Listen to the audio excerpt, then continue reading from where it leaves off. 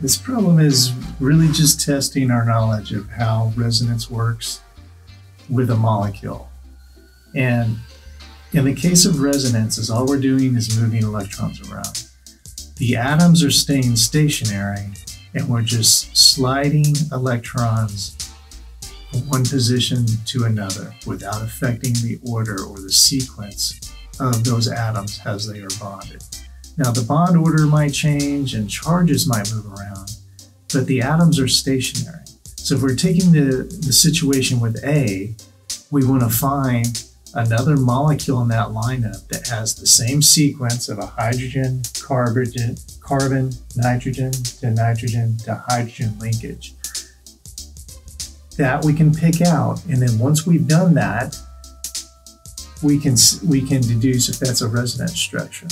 So in the case of J, is all that's happened is we've slid some electrons over from the nitrogen to form a double bond to the adjacent nitrogen, and then we just shove those electrons as a lone pair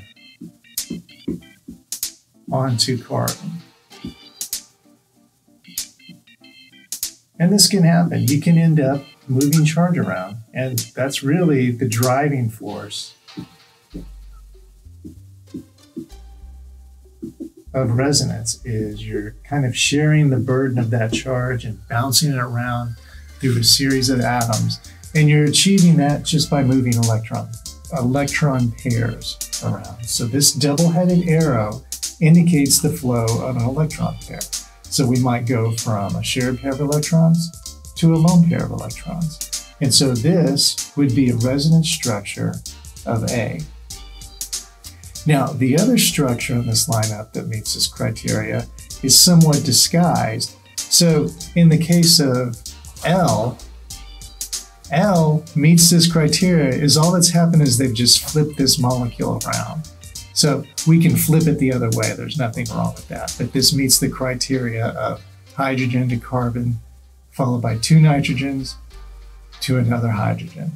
And so for that reason, L would also be a resonance structure.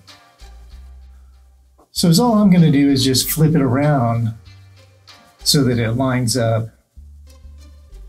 with the other molecules, but there's nothing wrong with that. We can translate these structures. It doesn't matter if we flip it around, but I'm just going to tidy up this structure so that it lines up and confirms that, yes, in fact, this is the same connectivity in terms of going from hydrogen, carbon, nitrogen to hydrogen. So all that's changing is the bond order, okay? So in this case, we've got a positive charge on our carbon and a negative charge on our second nitrogen. And if we want to start off and show how did we get there from structure A, well, we can redraw structure A.